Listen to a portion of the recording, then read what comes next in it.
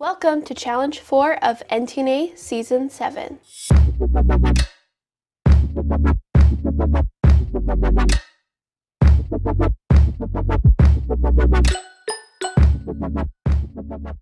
We were challenged by Glitz accessories to create a set of Vegas nails with lots of bling. So if you want to find out what I created, how I created it, keep on watching. I absolutely love Las Vegas.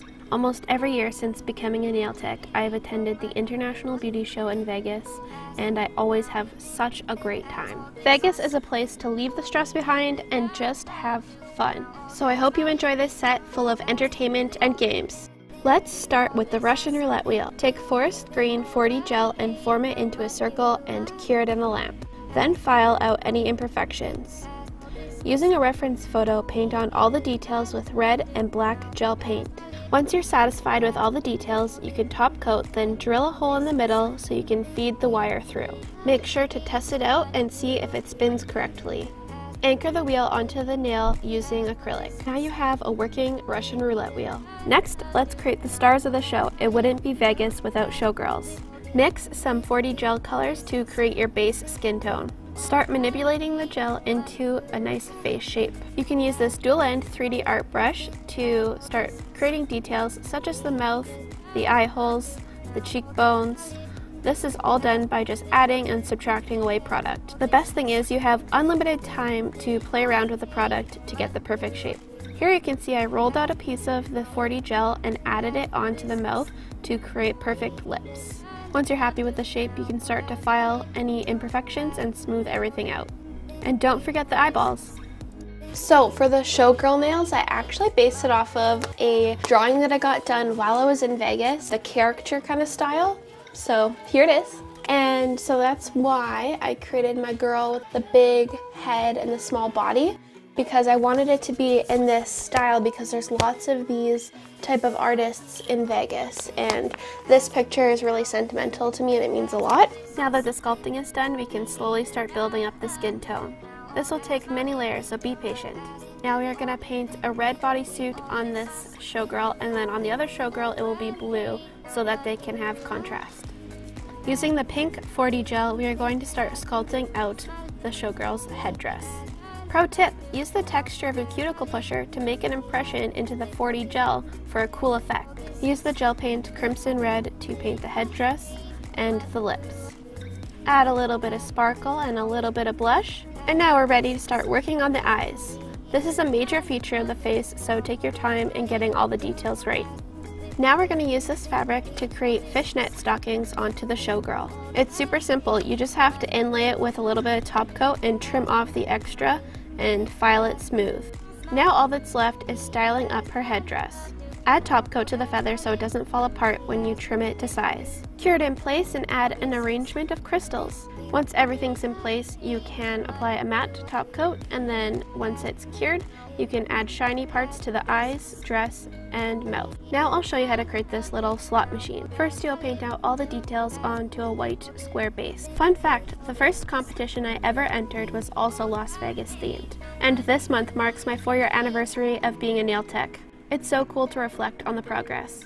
Alright, to get the handle to move, we're just going to create a little tube on wire, and then we're going to stick it in place, and then as you can see, it hinges back and forth. Okay, I am obsessed with moving nail art now.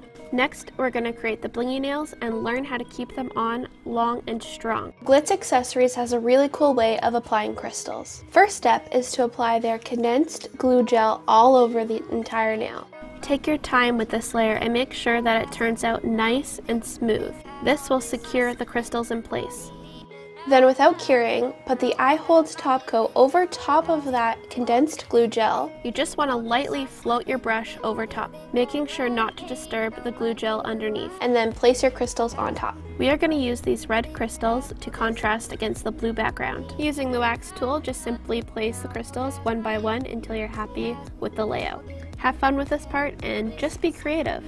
Lastly, you will use our precision tip glue gel. It's just this little needle right here, just a tiny little point, and that can get in between all the little cracks of the crystals so that your clients won't have their hair getting caught in their nails. It's less likely of falling off. This is the magic ingredient and the last step. Make sure to fill up all the edges for a long-lasting result. I have a lot of clients that I know will really appreciate this extra step. Now we can move on to the hand-painted game nails. Basically what we are doing is taking a sample from the game board and just replicating the details as close as possible. The most important part is keeping an eye on your spacing so that it comes out as accurate as possible. My best recommendation to achieve this is to create a dot where you want to start your letter and where you want to end your letter. This way you have it evenly spaced out.